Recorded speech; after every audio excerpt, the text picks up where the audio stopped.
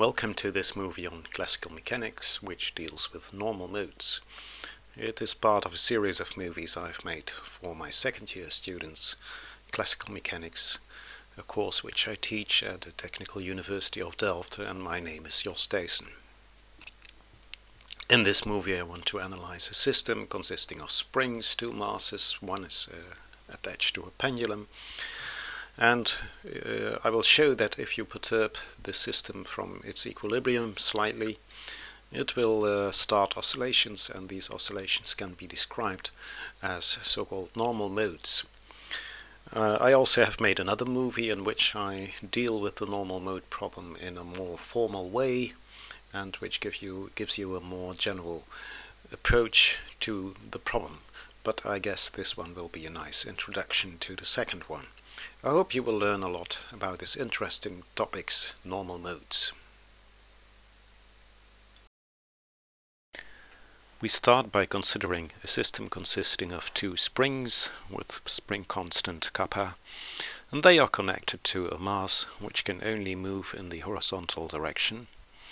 And on this mass, little m, there is suspended a pendulum which can rotate, and the mass of the pendulum is m, and the length of the pendulum is L.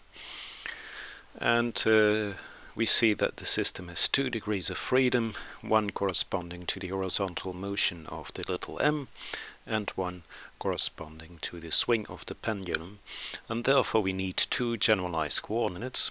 And for the first one we will use the horizontal displacement, which is the capital X, and then for the second degree of freedom we will use the angle phi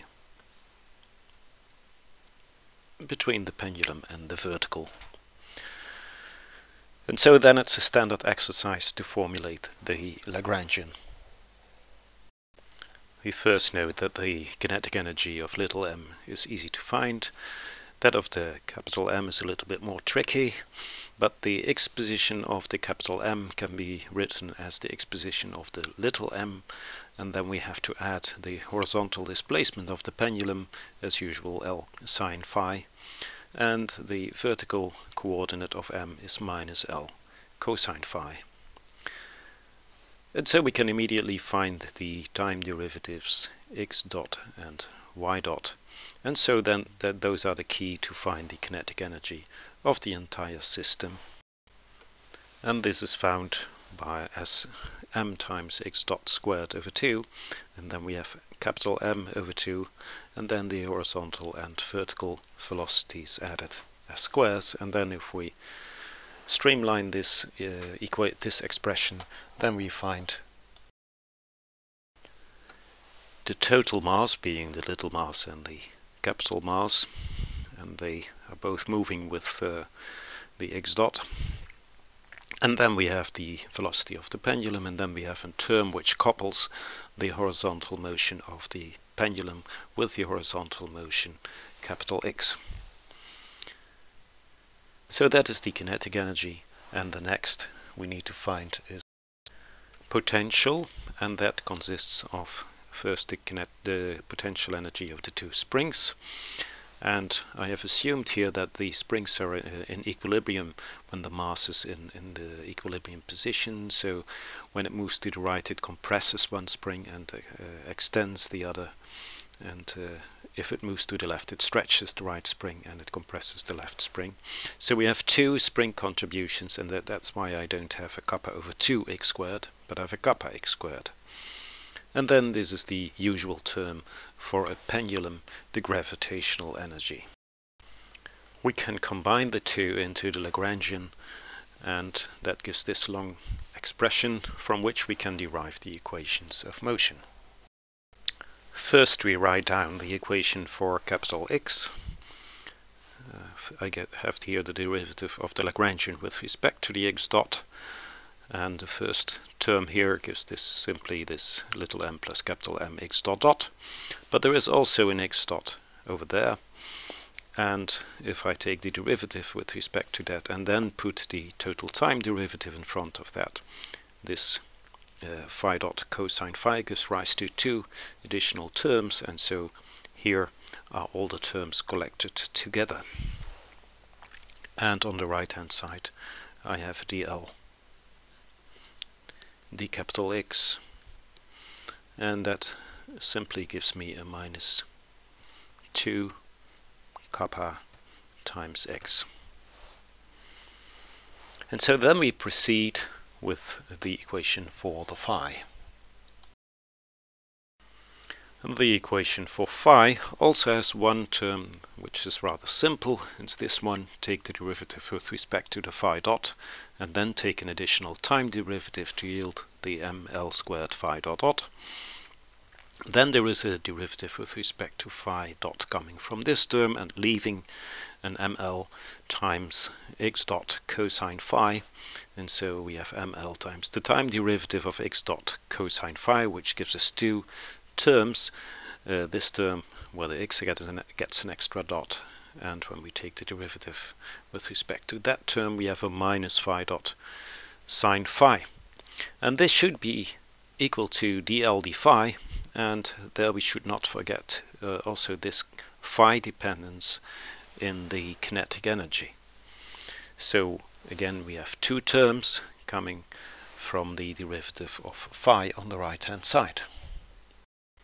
So if we then put the derivatives on the right hand side, we can extract a factor of ml in front of the parenthesis, and there is a sine phi with both terms. And this is the final form of the equation. These equations can in principle be solved on a computer, but analytical solution is difficult if not impossible. And so in such problems we usually are not interested also in the full solution. But what is an interesting case is when we are close to equilibrium. So the system is in equilibrium when the mass little m is suspended precisely in the middle between the two walls. The springs are identical, and when the pendulum is hanging completely vertically, so that in that case the capital X and the phi are 0, and then if we give a small kick to the system, then we will have small excursions, and we assume that the system will start to vibrate with a small amplitude in phi and in X. And so therefore we now make the step to approximate the cosine phi and the sine phi by the small angle forms. So if the angle phi is small, we can expand the cosine up to the second order. It gives me 1 minus phi squared over 2, and the sine phi to first order, the second order, vanishes. And that is what we are going to put into these equations, and then we see whether we can make any progress. So here that has been carried out. So everywhere where there was a cosine phi, like here, I have replaced it by 1 minus phi squared over 2, and wherever I find a sine phi, I replace it by a phi, like here, and by a phi, like there, which derives from this term. And so looking at these equations, we see that there are terms which contain higher powers of the phi's and the x's. For example, we have here a phi dot dot times a phi squared, so that's third order in phi. We have also terms that are linear in x and in phi, and in order, because the angles and the x's are supposed to be small, we only keep the terms that are linear in the x and the phi, or their first or second order time derivatives. And if we keep indeed only the terms that are linear in x or in phi, or their time derivatives, this is what we arrive at: two equations, linear in x dot dot, and phi dot dot. And now we can solve these equations by using an ansatz, and this ansatz consists of assuming that the x and the phi vibrate all with the same frequency. And so we can either write the x and the phi as a cosine or a sine, but here I've used the exponential notation. X is some amplitude x0 times x and e in the power I omega t, and the same for phi.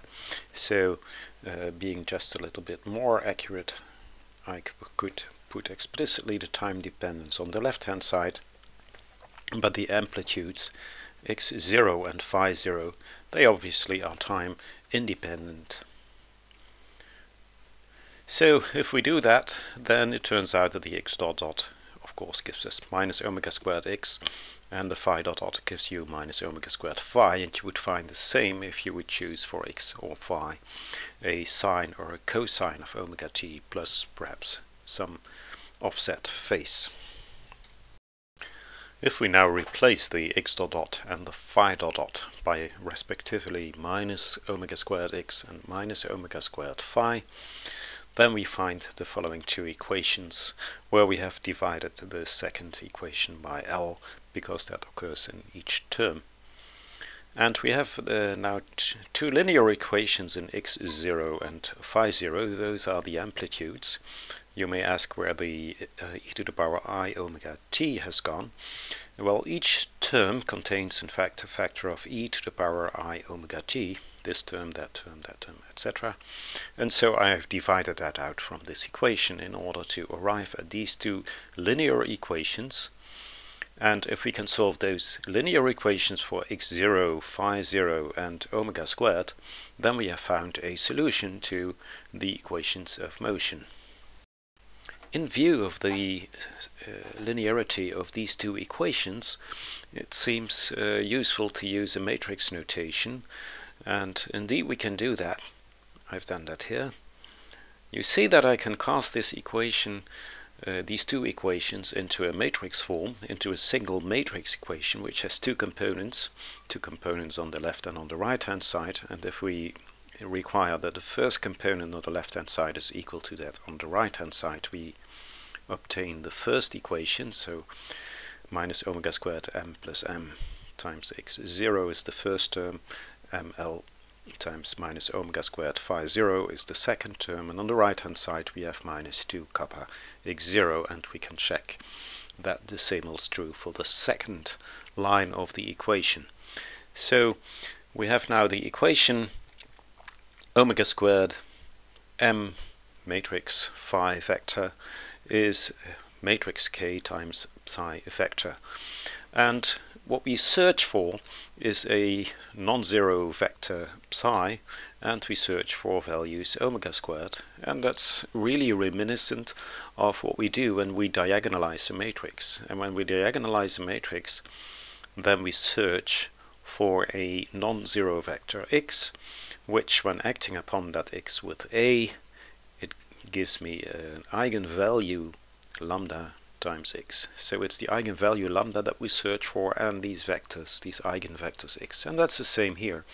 The omega squared can be viewed as an eigenvalue, and the psi is the eigenvector, which in this case is x. There is, however, one difference. In this case the lambda is multiplied by the unit matrix, and here it's multiplied by m.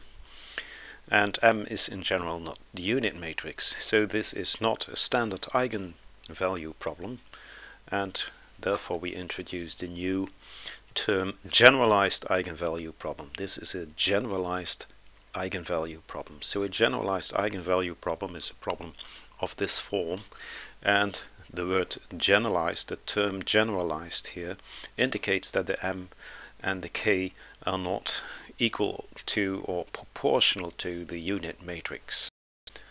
The solution to a generalized eigenvalue proceeds along the same lines as that of an ordinary eigenvalue problem.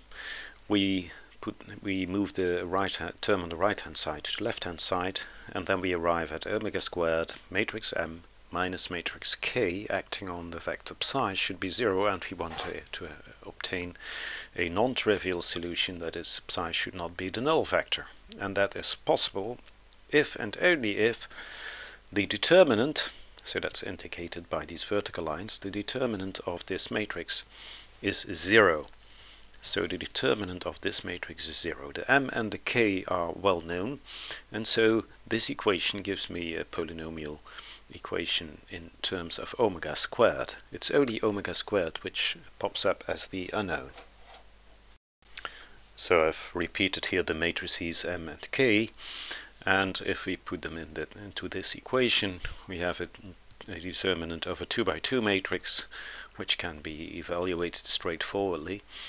And we find this equation, which we can then reduce to the following equation, which is a quadratic equation in terms of the omega squared. It can be solved straightforwardly, and we get an omega 1 and an omega 2. And once we have those frequencies, we can put them back into this equation, and then we can solve for the two eigenvectors corresponding to omega 1 and omega 2 respectively.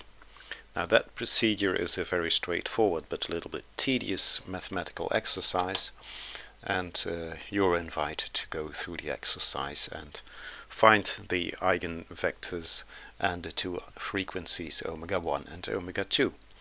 But to conclude, we see that we find two, and they are called normal modes. We find two solutions to the equations of motion, which we have here reduced to a form by a simple linear form by requiring that the phi and the x and the time derivatives are small, and we find therefore two frequencies together with two amplitudes as a solution to the generalized eigenvalue problem. And because these equations are linear, any solution can be written as a linear combination of the two eigenmodes that we find, of the two normal modes that we find. The solutions are called normal modes.